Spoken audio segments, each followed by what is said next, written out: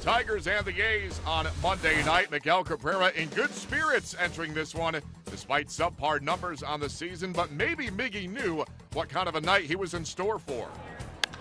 High drive, deep into right field. That ball is going to the track. It's going to the wall, and it's over the wall. It's an opposite field home run for Miguel Cabrera. And the Tigers take a 1-0 lead here in the first. Well, Cabrera's had a couple of extra base hits tonight, homer and a double. Whistle to right field on a line. That ball is up, and it is gone. A home run, the second of the night, and Miguel Cabrera is back. Right down the heart of the plate, and Miggy puts a solid swing on it. Behind that ball, he can't believe it, but that's Miggy.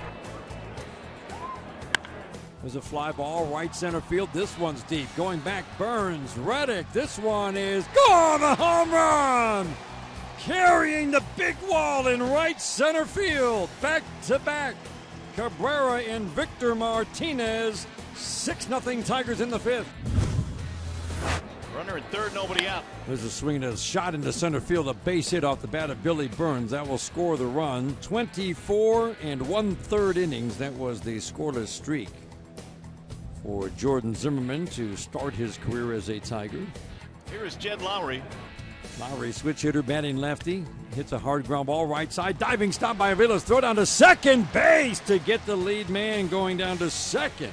What a play by Aviles. As he laid out, hit his face in the dirt a little bit. That doesn't hurt. From one knee, threw a bullet to Iglesias to get the force at second. 6-1 Tigers in the sixth inning. That brings up Stephen Vogt. Right back to the mound. Zimmermann, nice play. Tried. That'll end the inning. Tigers win it 7-3 as they snap a 4-game skid. The A's have dropped 3 straight on the road after starting the season 7-0 away from Oakland. Breakout night for Miguel Cabrera. 34th career multi-homer game and his first one since May 14th of last season. Jordan Zimmermann's scoreless inning streak ends at 28 1/3 dating back to last season, but he still begins a season 4-0 for the first time in his career.